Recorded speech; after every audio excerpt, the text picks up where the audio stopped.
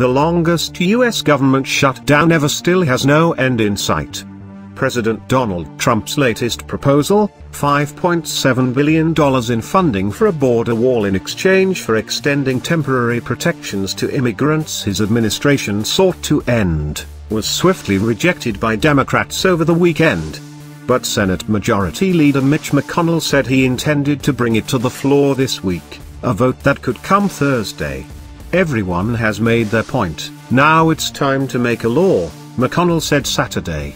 But by then House Speaker Nancy Pelosi had already announced her opposition, calling the president's latest proposal a non-starter.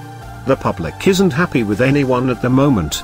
A majority of Americans disapprove of the way Trump, 61%, Republicans in Congress, 60%, and Democrats in Congress, 53%, are handling negotiations over the shutdown, according to Pew Research. The vote in the Senate on the president's proposal likely won't get the required 60 votes and Democratic support to move forward.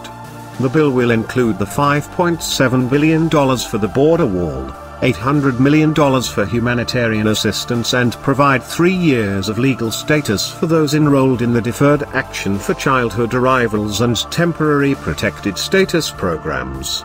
McConnell will put additional pressure on Democrats to vote for it, introducing not just the president's plan but a full legislative package that will make it harder for Democrats to oppose, including all 7 unpassed full-year appropriations measures negotiated by Republicans and Democrats in both chambers, $12.7 billion in disaster relief funding and an extension of the Violence Against Women Act through the end of September, according to a source with direct knowledge of the bill.